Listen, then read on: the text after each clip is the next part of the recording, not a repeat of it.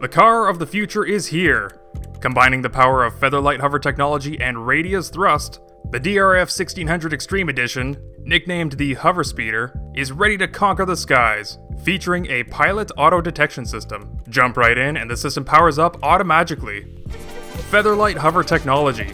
Making use of the same technology used in the International Space Station, the Hover Speeder is an easy and intuitive vehicle to control, complete with automatic altitude adjustment.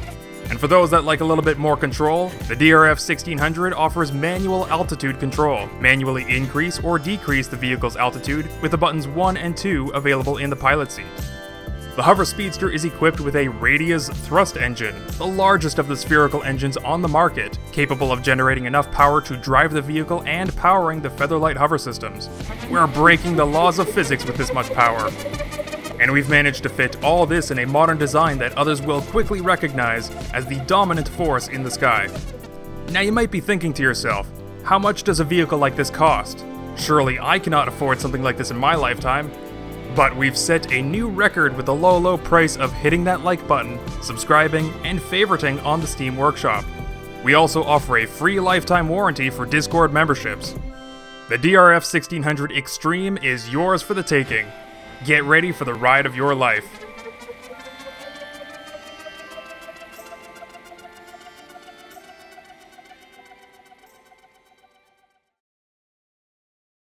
How's it going, guys? So, in case you don't know, this is the finished build from the past couple of live streams that I did, where I build the car of the future. I tried to make a couple of car commercials for the build, just to do something a little different. Hopefully you guys enjoy them, and I hope that you guys enjoy the Hover Speedster as well.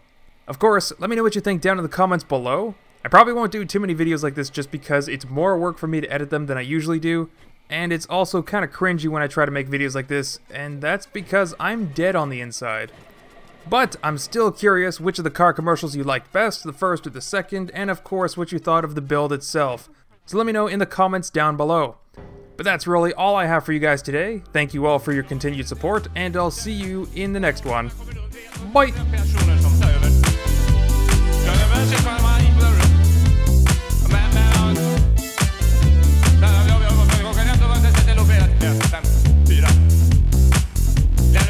Jag